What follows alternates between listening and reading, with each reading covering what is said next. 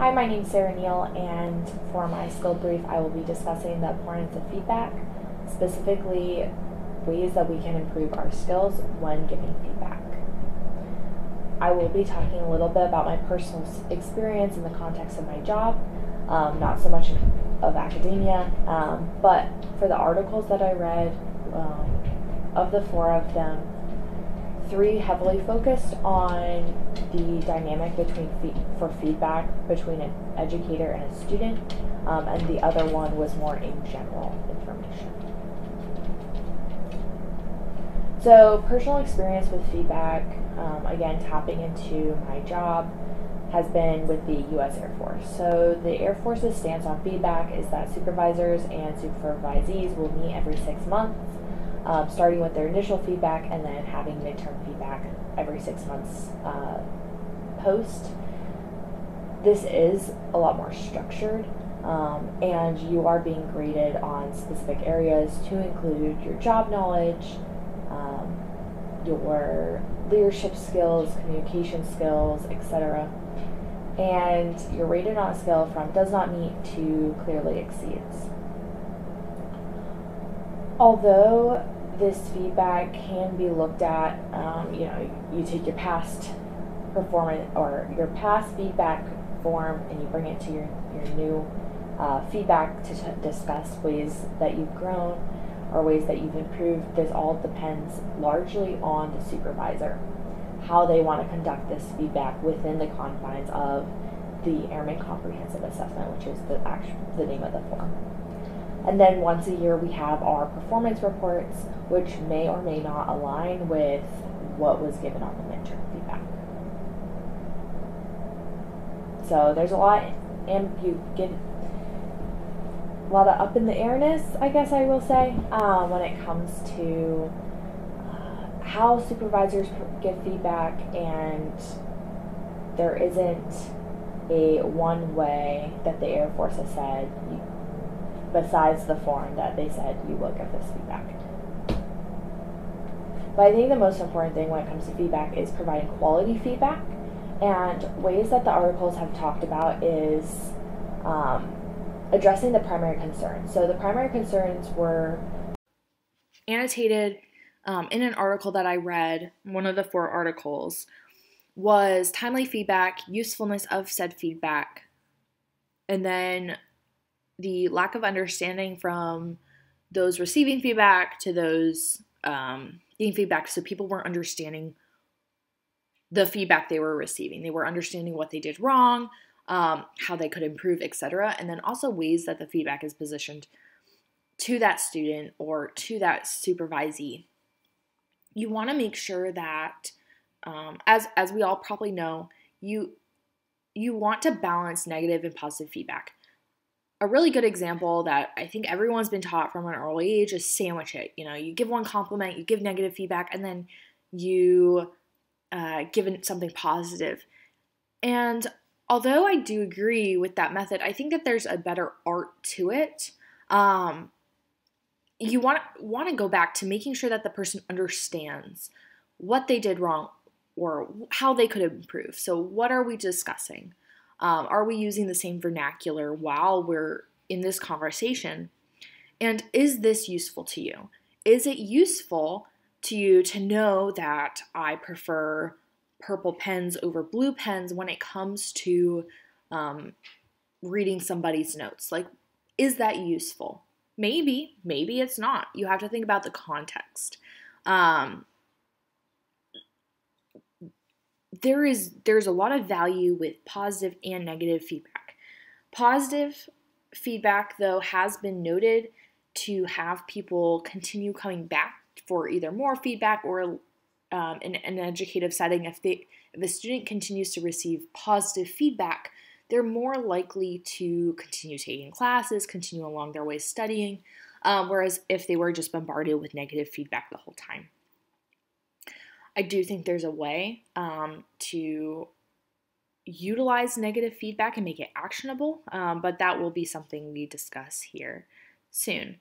But as far as the impact goes, the whole purpose of giving feedback is that there's some sort of impact. that this feedback has on the person, and then therefore creates better results. At least that's how I view it. And one of the ways that you can impact that person more during the time you're giving feedback is incorporating them into the learning process. So yes, grades are cool. They give a good metric for someone to gauge how well they performed against the rubric, against the learning standard. But did they learn anything? What did they learn? How can you use this conversation to gauge where they're at and how you can move them forward? Part of the way you can kind of gauge this and get them along their way to bigger, better things is the 3 questions, driving feedback. So the 3 questions that were posed in another one of the articles is, where am I going? And this all came from the article, The Power of Feedback. So where am I going? How am I going? And what's next? So the where am I going is the attainment of goals.